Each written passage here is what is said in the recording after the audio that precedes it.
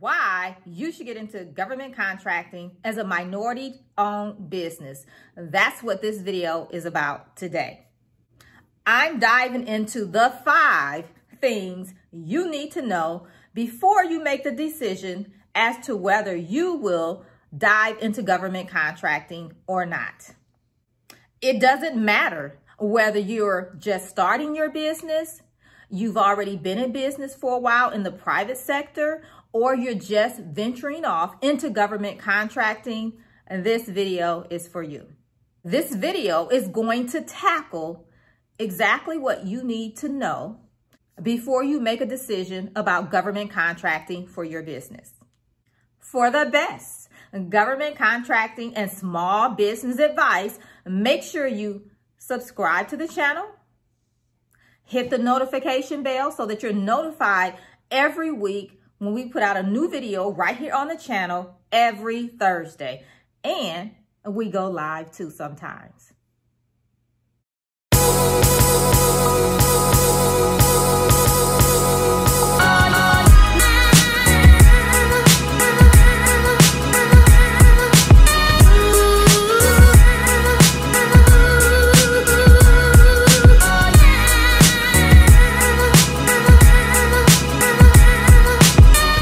The U.S. government spends billions of dollars every year with small and minority-owned businesses. If you're not in the government contracting game, you're leaving money on the table. What I'm about to share is intended to help you better understand the benefits of being a minority-owned and small business as a government contractor. The first thing I want to share with you is set-asides. So what are set-asides? Set-asides, basically, in a nutshell, is that you have a particular certification. Here we're talking about minority businesses, small businesses. So we're talking about the various certifications. If you have one of the certifications, the government have categories of which they set money aside, contracting dollars each year based on those categories. Okay, so let's talk about the categories that we're going to cover here today as it relates to minority-owned businesses. We're talking about at the state level, we're talking about your minority business enterprise certification. We're talking about your DBE, disadvantaged business enterprise certification. We're talking about your MWBE, your woman minority business enterprise certification. And then also at the state level, you have a state hub certification. So we're talking about those types of certifications that are given to minority-owned businesses, as well as the small business certification. At the federal level, we have your WOSBE, woman-owned small business. We have your, EDWOSB, which is your economically disadvantaged woman-owned small business. You also have small business. You also have service disabled vet and the veteran certifications, okay? Now, also at the federal level, we have what we call the federal hub zone certification as well. And then the other one that everyone comes to me about, in most cases, if you're coming to me, you're just getting started in government contracting and you're not ready for it anyway, but it is the 8A program. So I did want to throw it out there in case you heard the name. Yes, I know about the 8A certification, but if you're just getting started, that's not something you want to look at yet. So I don't want to spend time here on this video with you guys, and it's not something that's going to serve you right now. Okay, so we're talking about your state level certifications as well as your federal, and you need to know the difference because it will relate to your customer, which certifications you need to have and who accept those particular certifications, okay? So let's talk about the steps to applying before I dive into some numbers and statistics for you, because I know you want to know the actual numbers, right? Okay, so the steps to becoming able to do work at the federal level is 1, you need to get registered in the SAM registration. Step 1. Step 2 is, of course, you apply for any certifications for which you have. Now, here's the thing that a lot of people miss out on, and some states are different than others, but they do require a 2-year minimum of being in business in some cases. Again, each state is different. They're ran separately, so you do have to check with your local state agency and see what all of the requirements are.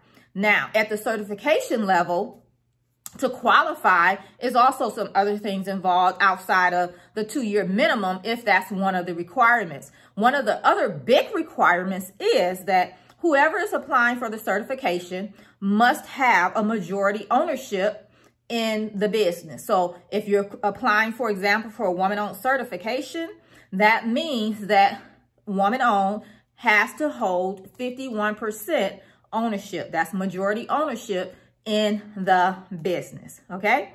So don't leave me yet. Stick around because I'm giving you some stats. Down below in the comments, I want to know, share with me what certifications you currently have and which certifications you are currently working on getting for your business. Okay, let's break down the numbers. So I want to break down the numbers of what's available for you if you qualify for one of the minority-owned certifications, okay? Okay, so I have my little cheat sheet here, okay? Because it's numbers, statistics, and I want to give you the real deal. Okay, so 23% of all prime contracts are, how do I want to say it? Set aside for small businesses. 5% of prime and subcontracts are to be set aside for small disadvantaged businesses. And then 5% of woman-owned small businesses for prime and subcontractor.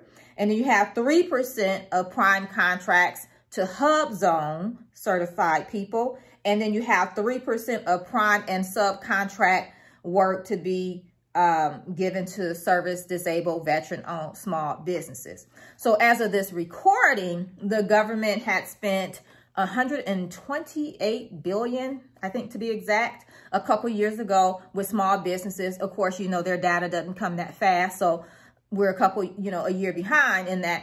But over the last 6 years, it has steadily increased the dollar value. Percentages have remained the same, but the dollar value of these classifications, these categories, have increased to that the government is spending over $120 billion with small businesses. Don't you want to get your piece of the pie? A nice little piece would be delicious and very lucrative, okay? So there you have it. Now you know the types of certifications, the benefits, and you have tangible numbers that I just gave you to help you decide if you're leaving money on the table. Now, here's a little FYI for you. In most situations, it takes about 60 to 90 days to receive your certification. It's why I stress so much with you guys. You come to me and you're like, hey, I want to start doing government work. And then you put it off and you put it off. And then, oh my gosh, here's an opportunity that you want to bid. And now you want help in getting that everything done, the infrastructure set up. And it just does not happen that fast. You have to be proactive and start doing the work necessary to lay the foundation before the opportunity presents itself. Because if you wait until the opportunity presents itself, you're too late for that opportunity, okay? So keep that in mind and ask yourself, are you leaving money on the table? Are you leaving money on the table, okay? So just keep that in mind. And so I don't want you to wait. Don't wait until there's an opportunity. If this is something you know you want to do, start laying the groundwork today so that you're prepared for when the opportunity presents itself. And guess what? While you're waiting on certifications and things like that to come in, there's other things that you should be doing in your business to be proactive, right? And getting a jump start on becoming a government contractor. I always tell my clients that there is always work to be done. There is always work to be done.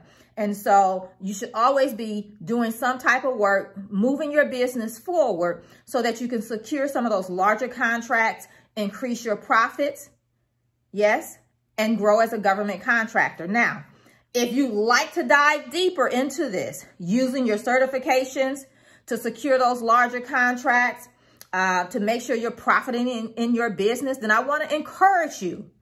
Now is the time, and the doors are open for the Contractors Edge Bootcamp, where you're getting access to all of the course material. Plus, you get to come to a live 4-week online bootcamp where we're going to dive deeper into the procurement process of finding opportunities, putting together your bid and proposals, how to break down those solicitations, the important pieces that will take you from where you're at to where you want to be is inside of the Contractors Edge Bootcamp. So make sure you go check it out. I'll definitely put the link below, and it's over at FeliciaStreeter.com/bootcamp. If you like this video, make sure you hit the subscribe button and turn on the notification bell so that you're notified when new videos come out, when I go live here on the channel. And I encourage you, this is a time of service. Share this video with someone that you know is a small business owner, because here's the thing, the government buys everything, just about.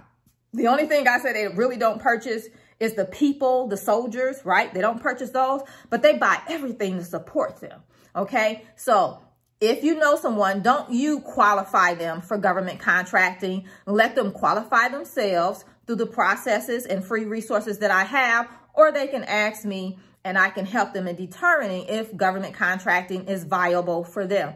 But don't you decide that, because you just may not know enough about their business. So use this time as a time of service and share this out at least to a couple of other small businesses in your spectrum, okay? All right, so until next time, I'll see you right back here. Bye for now.